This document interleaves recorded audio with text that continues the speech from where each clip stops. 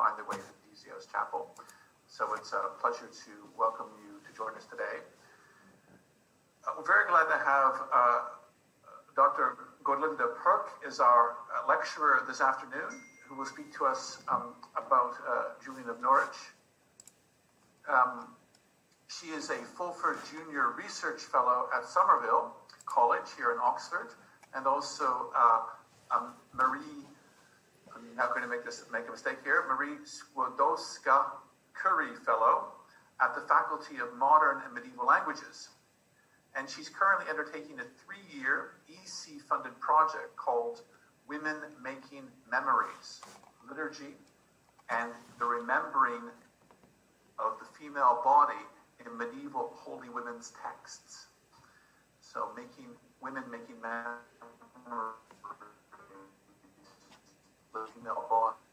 The project centers on vernacular autobiographies and also in visionary texts by devout women from medieval, northwestern Europe, and it contextualizes these works with the liturgy and the art of memory. Godeline hails from the Netherlands. Her academic background is in English literature and in psychology.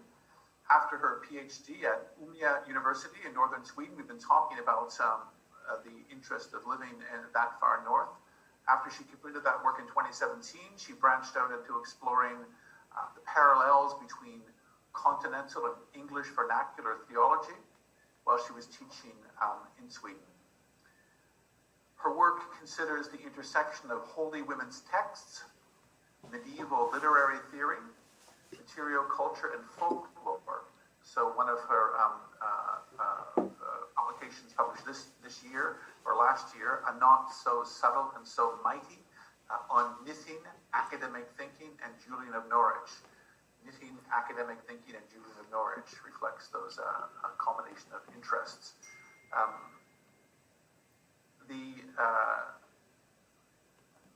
Also published in the last year, you can find Godeline speaking about self-isolating, about the COVID pandemic in the Pusey House Journal, which is available on the Pusey House website, Self-Isolating in God, Hope, and Enclosure with Julian of Norwich. And she looks at the anchorite life as a way of helping us to think about the isolation we've endured or suffered, and some people have even enjoyed during the last number of months. And you can find a full list of publications on her University of Oxford site. A few things, technical things about Zoom. You can ask questions during the lecture using the chat function, but the questions will be answered at the end. During the lecture, I invite you to turn off your camera, please. If you turn off your camera, that helps with bandwidth issues and will ensure that we have the best possible picture of Godeline and her PowerPoint presentation in particular. So please turn off your cameras after the introduction. And then you're very welcome during the question and answers to turn your cameras back on. Once the talk starts, you'll be muted.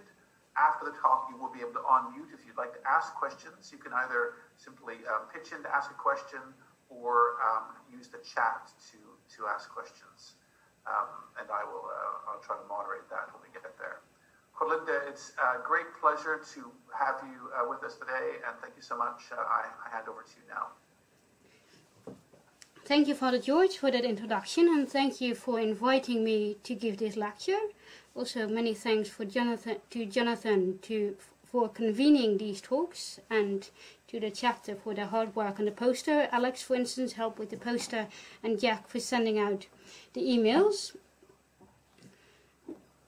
And I will start sharing my screen now.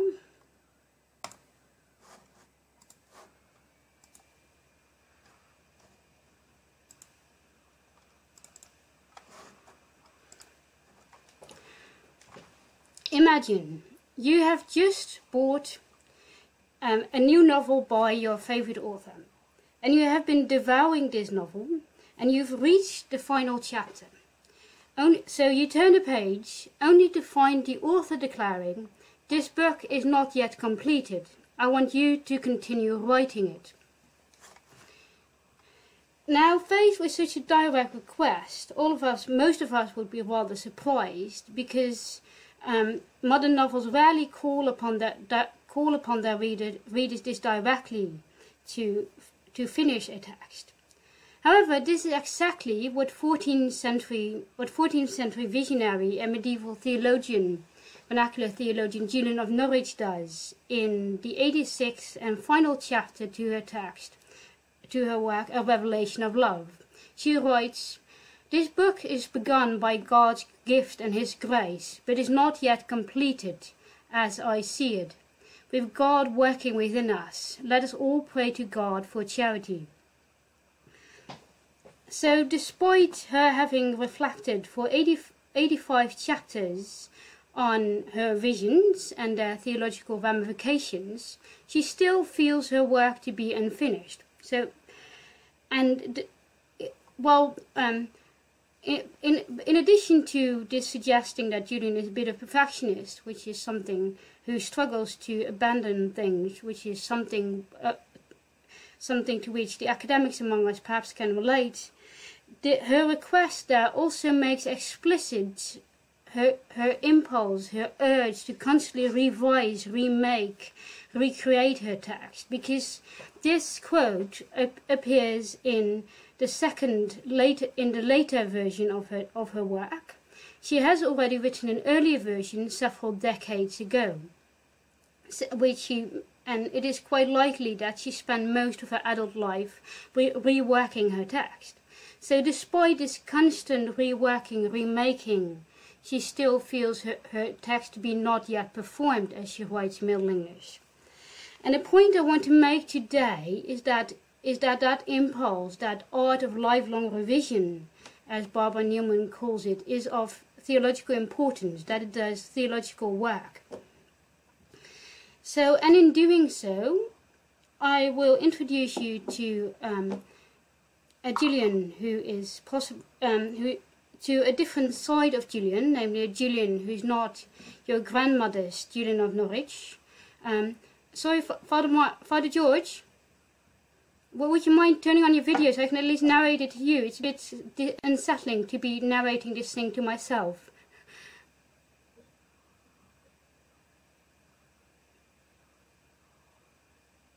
Okay, never mind, I will keep narrating to myself.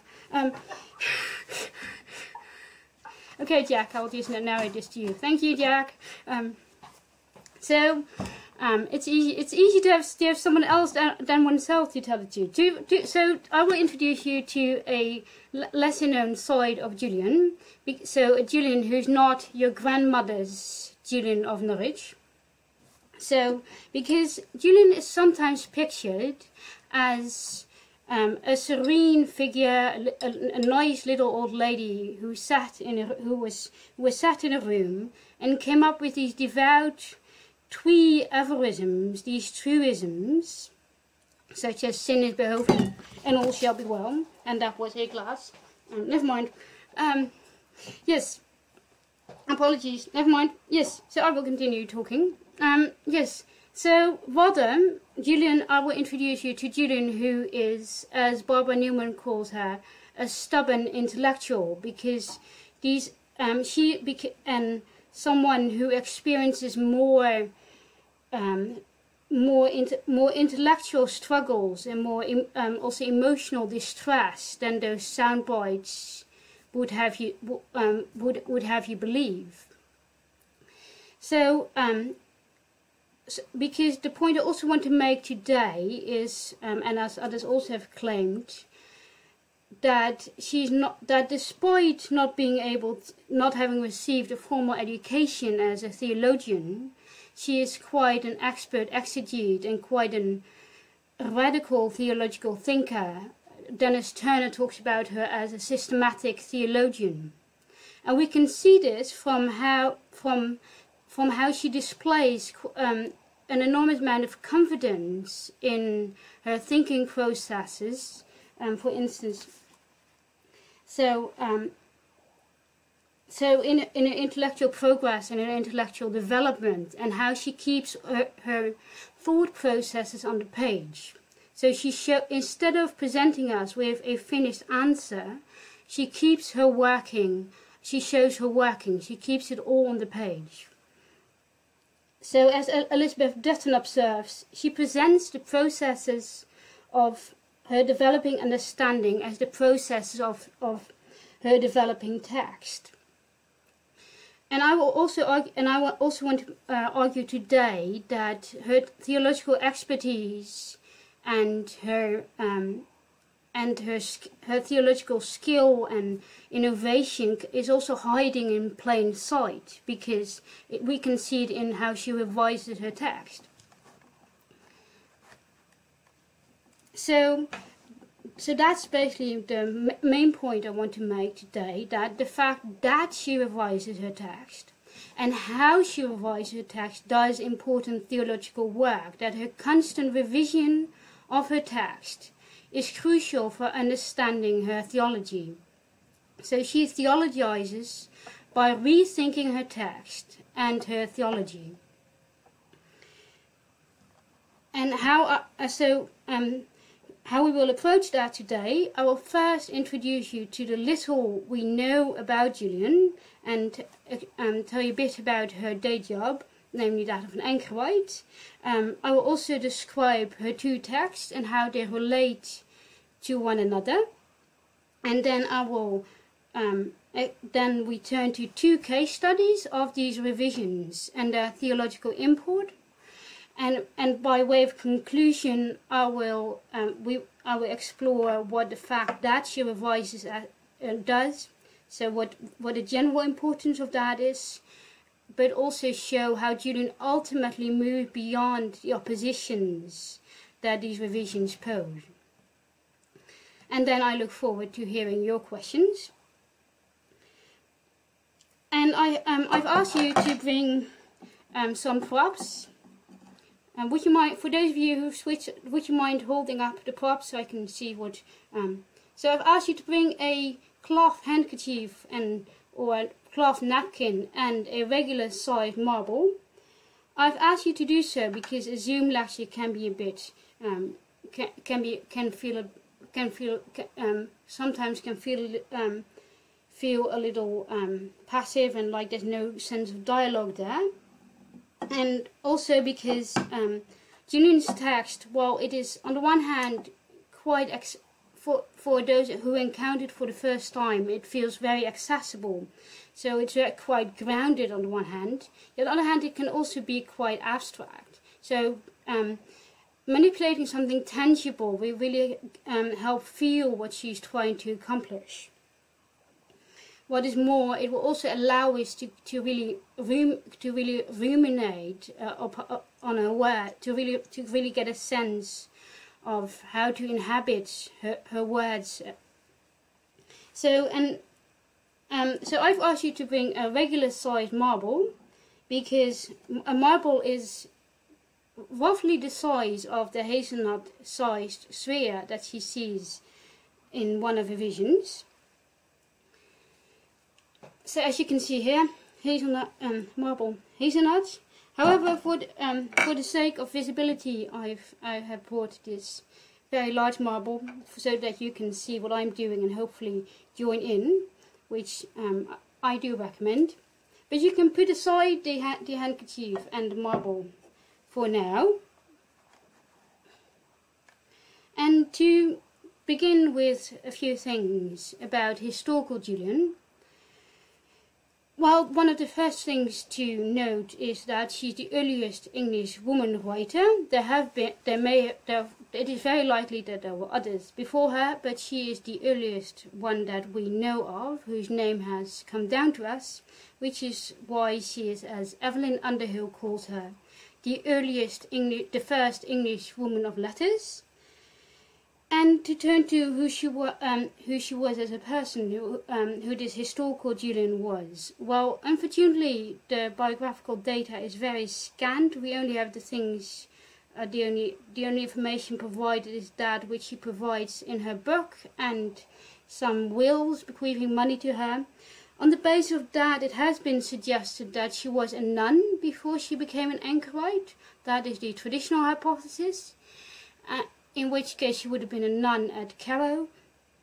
Another more recent hypothesis is that she was a wife and mother before she became an anchorite, possibly because she was a widow at that time.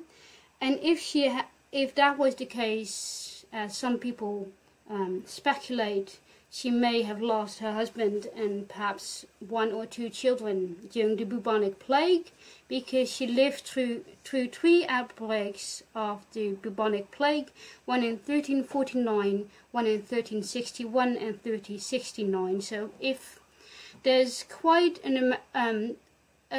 both vision and revelation do pay a lot of do thematize suffering, and so that the bubonic plague is one backdrop against which that sense of questing, because that sense of being generally upset and really of sense of loss and being utterly lost, that when she talks about suffering, of being genuinely struggling to understand how suffering could have been permitted. So that is one backdrop against which Revelation can. So the bubonic plague is one, but also of course other disasters would happen during that time, is one backdrop against which Revelation and Vision can be read. So for those of you unfamiliar with her work, both of her texts, so, which can actually be seen as one work, center on a series of visions that she had experienced at the age of 30.5, when she was seriously ill and believed to be on her deathbed. So her book describes how she believes that she's on the verge of dying, and at that point she experienced several visions, and these visions consist of very brief, puzzling images, which are unlike anything by her contemporaries, say Saint Bridget of Sweden, because these images are almost cinematic in their visual quality. They are they're quite paradoxical. So it all starts with her seeing Christ's head bleeding copiously, and then it segs into those famous images, for instance, of the hazelnut-like thing lying in the palm of her hand, and she's told that this is all that is made. She also sees God in a point, so you can see that these images are quite puzzling and something to really that generally demand unpacking. What is more, she also hears Christ make quite terse, gnomic statements. For instance, those very brief line, for instance, that famed sin is necessary, but all shall be well.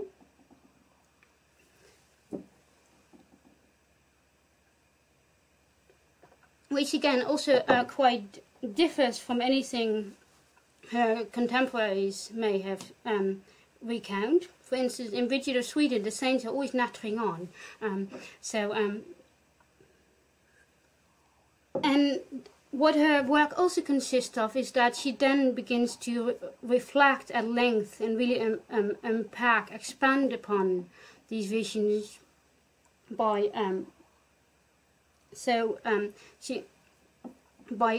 reflecting upon their theological implications, and on the basis of that, particularly in Revelation, she develops quite her own perspective on various contemporary theological issues. So let's see, where was I? So it forms a springboard for her own theological reflection, those visions. And particularly in a later text, the genre really shifts from only an account of her visions to more of a work of speculative theology. Returning to historical Julian once more, what we do know with quite some certainty, because we have wills, that she became an anchorite sometime before 1393. And here you can see a reconstruction of her cell at St. Julian's in Norwich. And here in the blue circle you can see her cell, but it's a reconstruction, so the windows may have been quite may have been smaller, and the building behind it, that's the church.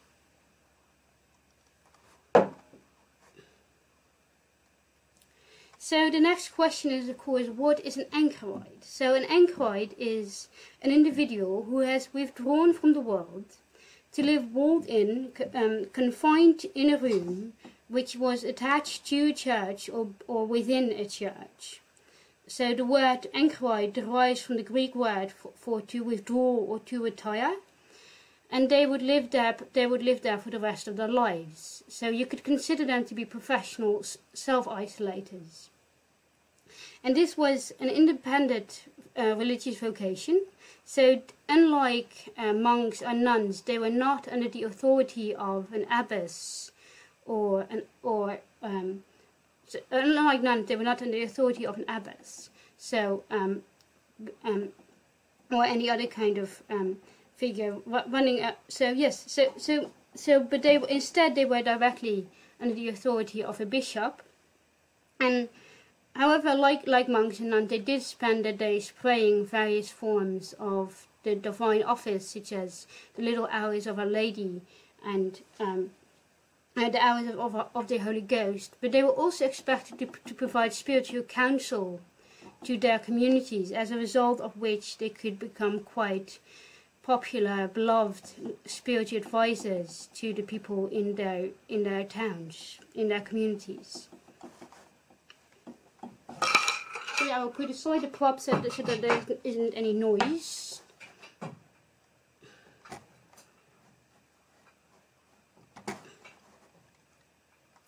So to turn to her works, two texts have come down to us, which ascribe themselves to her. And it is important to keep in mind here that the titles are editorial inventions. They are imposed by the editors, because most medieval books do not have titles in the way that modern books do. So there's a shorter text called, which is sometimes referred to as a vision show to devout woman, or also called the short text, which Julian may have written before she became an anchorite. And then there's a longer text, which is sometimes referred to as a revelation of love, also called the long text, which Julian may have started writing that text sometime late in the 1390s, and finished it. And it may have been finished sometime, likely, of course, it was finished sometime before her death. So and one point which is important to keep in mind here as well is that Revelation incorporates the whole of vision, but it adds. But Julian adds several new visions which he claims were part of the original visionary experience, as well as some she had received later, and new reflections, new insights. So Revelation is a wholly expanded, wholly revised vision. So of course then the question is, are they one text or two? I think she sees them as one work. But in addition to these changes in content, there's also there's also a change in tone and in audience, because Julian becomes now addresses what she calls her even Christian, her fellow Christian, rather than a select group of contemplatives, as she does in Vision. And there's also less anxiety about the orthodoxy of her text, though she does still hedge a lot. So there's a real sense of an impulse to revise and remake.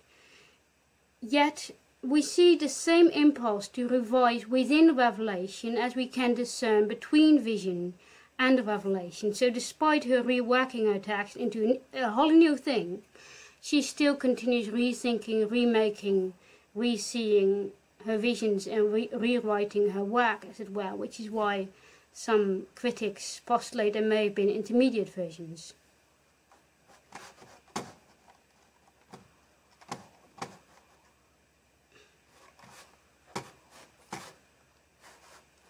So, and one way to approach that and to look at the importance of her visions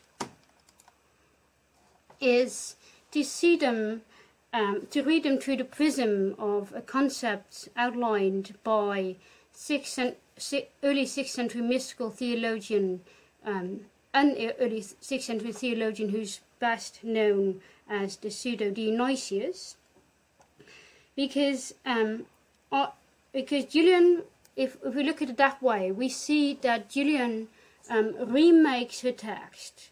That Julian's remaking serves as a dissimilar similitude of the actions she claims God is performing or will perform. So differently put, in her vision she claims God is performing certain actions and will perform certain actions as well, and she sees her actions as a dissimilar similitude of those actions. Now, what are dissimilar similitudes? So those are paradox outlined by, as mentioned, the Pseudo-Dionysius, and a dissimilar similitude is an image or a simile or a description which is seemingly inappropriate when it is applied to God, but because it is incongruous, because it is surprising or odd, it compels us to look beyond the image and see how God is unlike any image we could apply to him, any image anything we could compare him to him. And the example given by the Pseudo-Dionysius is that of worm, because he claims it's more appropriate to talk about God as a worm than as a lion, because when you talk about God as a lion, your mind might get stuck on that particular image. Oh yes, God is lion-like. But whereas if you talk about him as a worm, you see how God is unlike anything in creation. So as the Pseudo-Dionysius writes, by describing these heavenly ranks with dissimilar shapes so completely at variance with what they really are, we come to discover how those ranks, so far removed from us, transcend all materiality. So the mind, as he writes, is provoked to get behind the material show. Another image, another example which could be given is that of the Eucharistic of the Eucharistic wine, which sometimes is white rather than red, because if it is red, then you may go, oh, it's red wine, it's like blood. Whereas if it is when white wine is used, the mind is is provoked to look beyond that kind of idea of similitude, but instead look at the mystery behind it and the sense of sacramental transformation.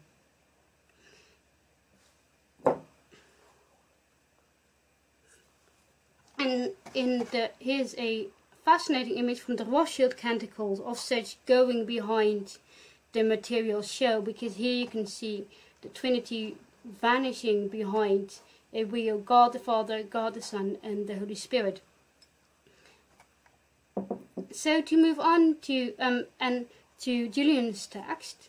So what I would argue that particularly Revelation displays quite a concern with how Julian's making is and remaking is both like and unlike God's making, but how his actions ultimately surpass her, because at one point she talks about the creation of the human soul and the human body, and she describes God as creating the human body out of matter, out of mud, as she says. So as you can see here, she talks about God making the human body out of a matter mixed and gathered.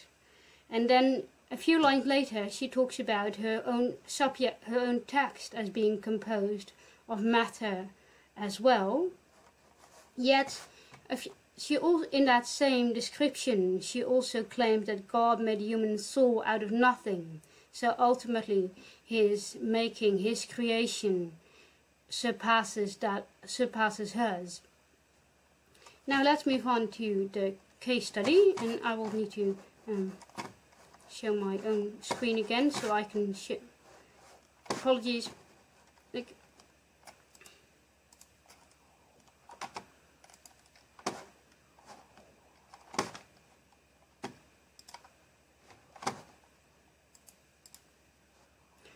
So to turn to the first case study, so we see that she engages in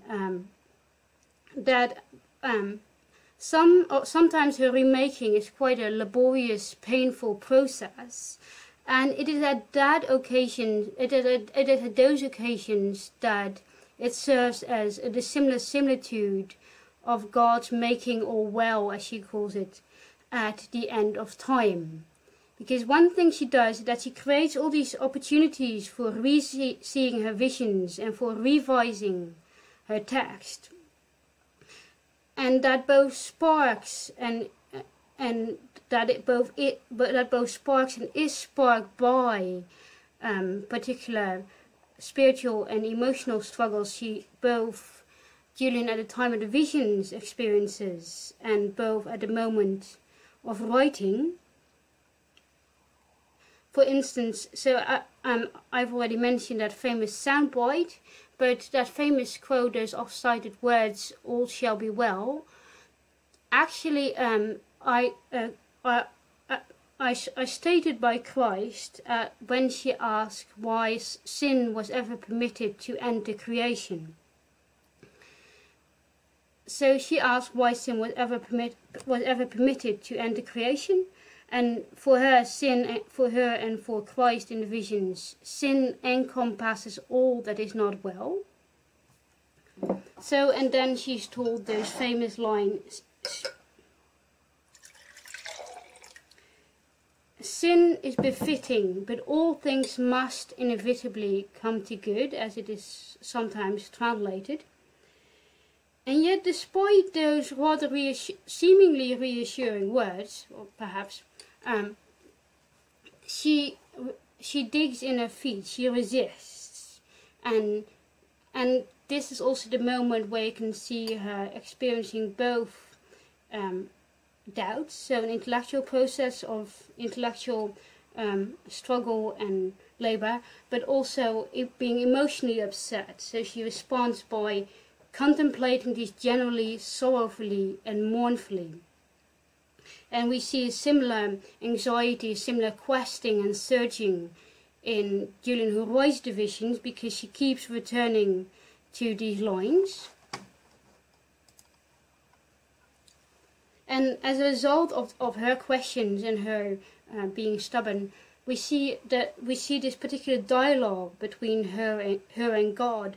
And in that dialogue, at one point, Christ mentions 5 promises, and she then reflects upon these promises and kind of glosses them and unpacks them.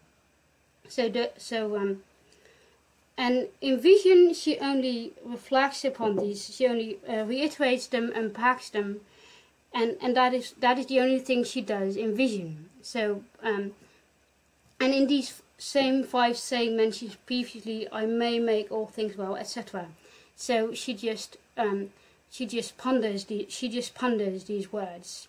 Now in Revelation, something entirely different happens, and I have marked here the original the words from vision, which she then includes. So in vision, in Revelation, that those promises generate a whole new chapter, but because it also generates a new vision, or at least one which she claims was in the visionary experience which she originally had. So here we come to the dissimilar similitude. Because what she does is that she takes those 5 words, and here I will try to switch on my camera again because I've accidentally hid myself.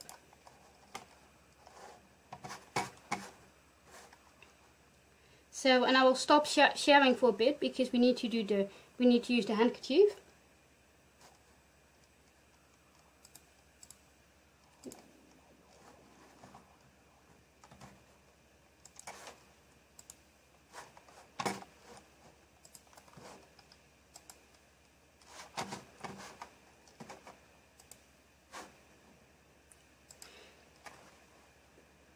Jack, I think my video stopped working. Yeah, I'll see what I can do, Belinda. Thank you.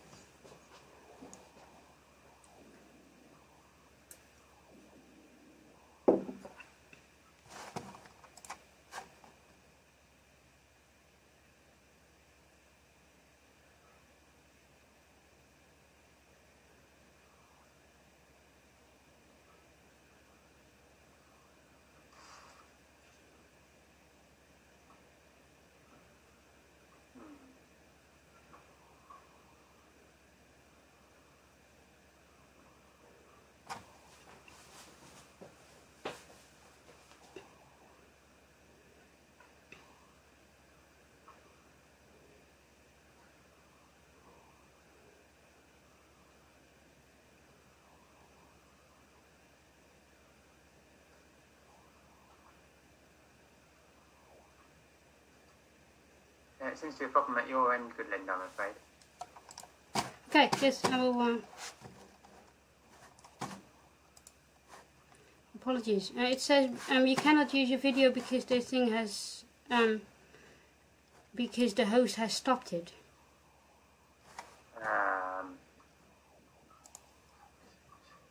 Right. Try again. Yep, now it's working. Thank you. Excellent. Wonderful. Yes. So to continue, so I'd like you at this point to take your handkerchief and fold it up, as does. So fold it up inwards 5 times, and then hold it up like this, with the top facing you, so as this. So these are those 5 promises that she's heard, and these are those 2 lines in visions. So what she does, she expands them into one chapter and one new vision. So as thus. So you can drop it. Wonderful. So she remakes her text because in you can put aside the handkerchief. So in expanding, in remake, she remakes her text because in this new chapter, but by way of this new chapter, she interpolates a new action into the plot of that she envisioned, the plot of salvation history, and this new vision in turn generates new doubts in Julian, who sees the visions. So the entirety of the text is remade. What is more, in a sense, she's also making well, because young Julian, seeing the visions, is in doubt. It wants to know how all of this works. So in a sense, but she is also making well. And if we then turn to, and in that sense, I would argue it serves as a dissimilar similitude of the remaking that she claims God will perform, because in that new vision, in the new chapter, she claims God will perform a miraculous action at the end of time, by which all will be made well, by which all shall be restored. So she makes well her text. She remakes her text. She out of something, namely text, matter, as she calls it. Whereas God remakes remakes and makes well all that is naught. And here Julian, and here this might be a bit complex, a bit challenging, but Julian, drawing on Saint Augustine, understands evil as a deprivation of good, a non-thing, something that lacks being. So whereas Julian makes something out of something, God makes something out of nothing, out of all that is naught. So and whereas her action is imaginable, it is something that can be beheld, as she calls it, something we can hold in our mind. God's action is beyond imagining, and we can see that where she writes that Christ declares, it's what is impossible to you is not impossible to me. So, and whereas her action is clearly situated in time, because she keeps referring to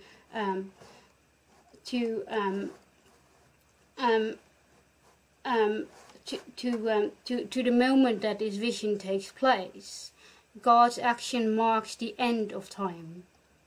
So, on the last day, etc. But I also think her struggle, her suffering there is important, because that ties you to the passions. So we, as a result of which, God creating everything, the passion, and God's remaking everything at the end of time, for her all form part of the same impulse on God's behalf, to remake all of creation, to make all creation. So and so this similitude suggests that she both participates in God's remaking, but that her remaking is also a mere foreshadowing, a mere shadow of it. And in that we see a theological development. For instance, in Vision, she talks already about God as the ultimate agent behind all things, and as prayer making us aware of that. But in Revelation, this becomes a conviction that by prayer we partake in God's providential actions. However, not all of Julian's revisions are that cause her so much stress and emotional worries and distress. We also find her doing something slightly more playful, because she loves her images of enveloping and wrapping. And here, these images of wrapping serve as a dissimilar similitude of the way she claims Christ holds together the human soul. So, and this is the second case study. And we now turn to that famous image of the hazelnut. And this is one of her earlier visions. Because what we see here is what Gillespie and Ross in various articles call her word knot. What she will typically do, they write, is that she will take a particular nucleus, a particular core of a word, and then wrap it in homonyms, in near rhymes, in slant rhymes, which constitute, as they argue, the genetic code of her theology. End of quote. And we can see such a word knot in her famous image of the hazelnut. And in this he showed a little thing, the quantity of a hazelnut, lying in the palm of my hand, as it seemed to me, and it was as round as any ball. I looked thereon with the eye of my understanding, and I thought, what may this be? And it was answered generally thus: it is all that is made. And what I'd now like you to do is to take your hazelnut, your marble hazelnut, and as I, so to see what Julian is doing.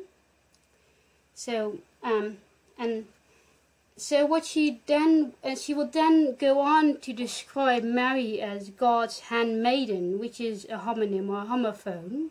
And she then talks about God being born of her that was made. So if you would now like to make a big knot around your marble.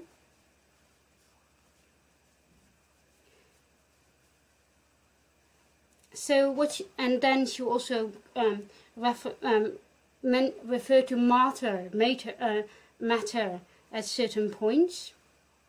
So what she does is that she wraps words in other words, and you can put aside your the marble once again, because she will refer to these words over and over again, and they accumulate. They accumulate multiple significances as a result. And here you can see a similar image of wrapping in the Rothschild Canticles, where the Trinity is also being wrapped in a knot. Another kind of form of wrapping which you see in the form of her text are her cross references. And the word knots increase in Revelation, and the same goes for the cross references, which are actually unique to Revelation. So, and because at one point she meditates at length upon the image of Christ as a mother, and she is quite passionate about this theme, and as she develops this theme, she starts to see all these links to her earlier visions, and she will then cross-reference them. So she will then add these cross-references. So, and the interesting thing is that meditation appears between the 15th Revelation, as she calls it. Oh yes, apologies, I will go back. Sorry, I will go back. Thank you, Godeline. Yes. So, to start once again. So, so I will do the bit about the hazelnut once again. So, if you can take your hazelnut once again, and I will. So she talks, and then wrap it again once again. So she talks about God. She talks about God as being born of her that was made, and about Mary as God's handmaiden. So she will wrap words in words. And here's another lovely image from the Rothschild Canticles, in which we can also see the Trinity being enveloped in this particular kind of knot. But this is not the only form of wrapping which she performs, because these word knots increase in Revelation, but these cross-references are unique to Revelation. So she has meditated at length upon the theme of Christ as a mother, and she sees all these links to the vision she has already seen. And the interesting thing is, this particular description and that lengthy meditation, which occupies several chapters, follows the 15th Revelation, as she calls it. So by referring, she will refer back to an earlier revelation and already refer forward. So she can, so she notices various links between this theme which she's discussing and things she has not yet discussed. So she writes, "Our Saviour is our true mother, in whom we are endlessly born, and out of whom we shall never come to birth." And I would like you to take your marble once again, and then this is the tricky bit. Take the handkerchief. So, and it is spoken of in the first Revelation, where it says we are enclosed in Him. So she will send us back to the first Revelation, and then she writes, "And He is enclosed in us," and that is spoken of in the 16th Revelation, where it says He sits in our soul. So she sends us forward to the 16th Revelation, which she has not yet told, which is also the last one. So she first sends us to the beginning, and then forward all the way to her final revelation. So what she does is, she wraps readers in her text. So this is the reader, and this is the text. And what is what is interesting is that she both describes wrappings and fashions them and creates them, because the vision she refers us back to, is the one in which God encloses humanity, envelops us as if He were our clothing.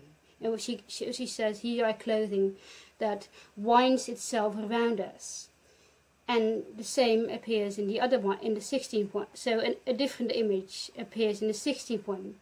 So for her, this is God, and this is us, and this is us, and this is God. So this is this theme of what is sometimes called mutual indwelling, God dwelling in humanity, and humanity dwelling in God. And now you can lay aside the hazelnut once again. And here you can see a similar wrapping in the Rothschild Canticles.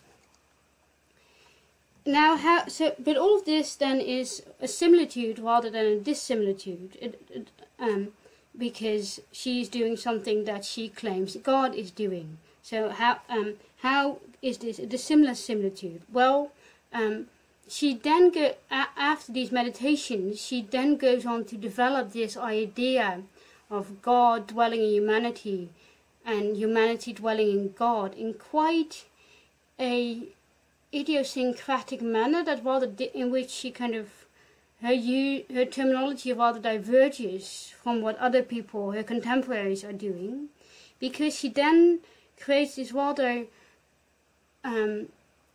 quite a complex model of the human soul. She said the human soul is composed of two parts: the substance, which some people have translated essence, or the eternal being of humankind, and the sensuality, or sensory being, or I think the closest analogy in today's parlance would be embodied consciousness. And so she claims that this substance dwells in God, and God dwells in our sensuality, our experience, our being in time. And so to show the hazelnut, to show the big marble hazelnut once again. So this is our substance, and this is God, and this is our sensuality, and this is God. So, and she posits that Christ holds together those two parts of the human soul. He is the knot, as she calls it, who holds together those two parts, and he became this knot in becoming incarnate, in the incarnation, which she believes to be a kind of event that took place beyond, outside of time, before creation. And here's a nice visualization, which actually is not about that at all, but in which Christ, as it were, holds together the knot of humanity in God and God in humanity. So she claims that it is by way of that knot that we are perceived as sinless by God, and that it is by being that knot that Christ saves humanity, and that He leads them in their daily being in time, but also that He restores them by way of that being in time. And so these images of wrapping, these accumulating images of wrapping, this wrapping around wrappings, this enveloping of various forms of enveloping, serve as a dissimilar similitude of that knot she claims Christ constitutes. And where do we see that? Well, and how is that a dissimilar similitude? Well, according to Julian, that knot that Christ forms is beginningless, because it was created before the beginning of time, and we see that in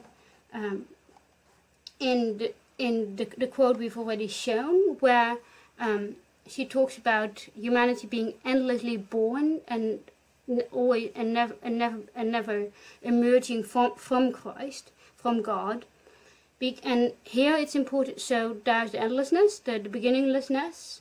What is more, it is also so for Julian's remaking is of course a process. She has to start somewhere.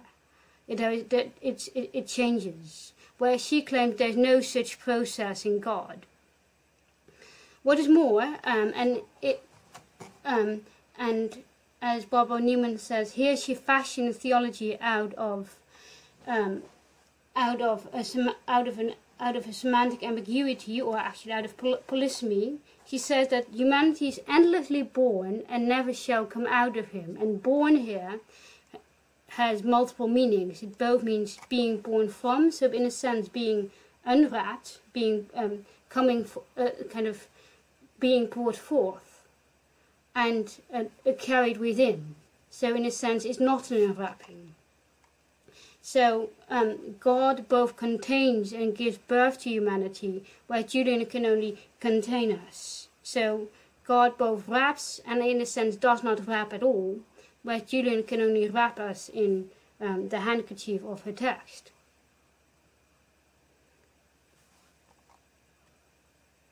So to move on to a few preliminary conclusions,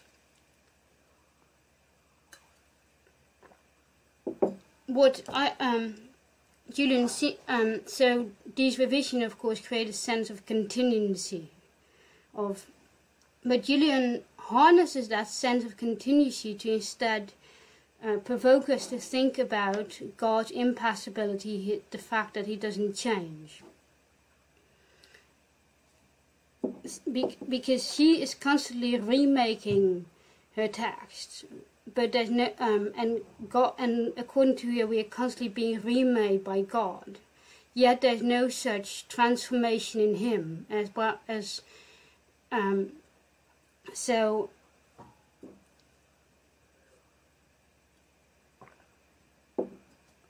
So by constantly beginning again, by constantly, in a sense, starting again to at the beginning of her visions and constantly returning to either the beginning or the end, she emphasizes that there's no such beginning again in God. She writes, God never began to love us.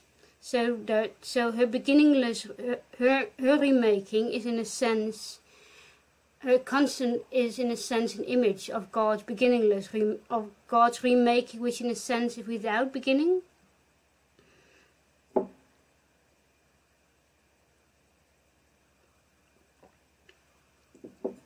So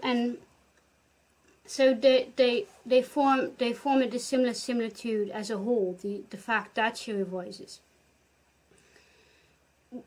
Ultimately, however, she seems to move beyond those oppositions of likeness and unlikeness, similitude or dissimilitude, because her thought forms a kind of spiraling upwards. In her thinking, she seems to spiral upwards towards. She seems to want to spiral upwards to God's perspective, towards the beatific vision, if you like.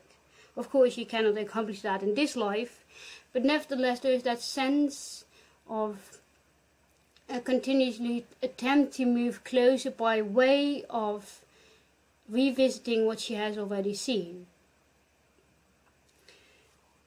Yet, her starting points, her springboards, the things she starts from, are kept on the page.